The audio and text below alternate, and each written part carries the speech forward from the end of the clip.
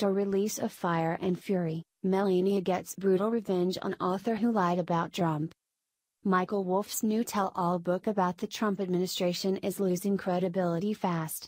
After lying about President Donald Trump and First Lady Melania, the dishonest author is sorely regretting his attention-grabbing move, because Melania just got the best revenge.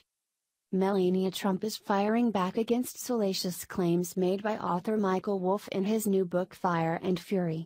Excerpts of the book were first made public last Wednesday, and they included a snippet that stated the First Lady was so upset that her husband won the presidency she shed tears of sadness on election night. "This book is clearly going to be sold in the bargain fiction section," said Stephanie Grisham, Melania's communications director, after the excerpt was released last week. Mrs. Trump supported her husband's decision to run for president and in fact, encouraged him to do so.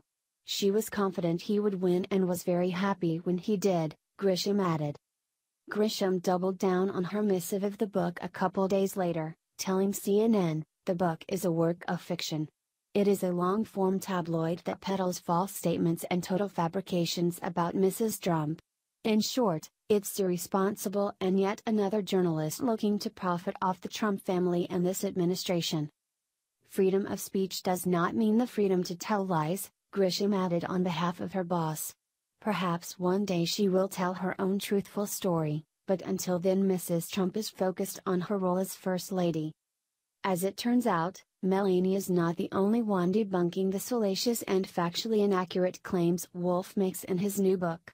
Cindy Adams, who stood right next to Trump as the election results poured in last November, revealed in a Monday column for Page 6 that neither she nor any of the other people in the room that night saw Melania tear up as her husband won the White House. "A word about literature's latest anti-Trump bark," wrote Adams. "Some of us around Donald the very night he was elected have just called one another. I stood alongside him at his headquarters office beginning 9 p.m. as election returns were coming in. His other side, Mike Pence. Flanking me, Chris Christie. Donald's family stood directly behind. Other friends accompanied him later in those early morning hours when he made his acceptance speech at a hotel," she added. "None of us, none, not one, not any of us, ever saw, as this bark contends, Melania crying and upset. This lady's very smart. Savvy.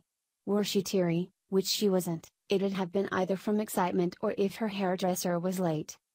None of us, not one of us, not a single one of us, recall Melania crying," Adams reiterated. "And we've phoned one another to confirm. She was always supportive. She gave the race her imprimatur.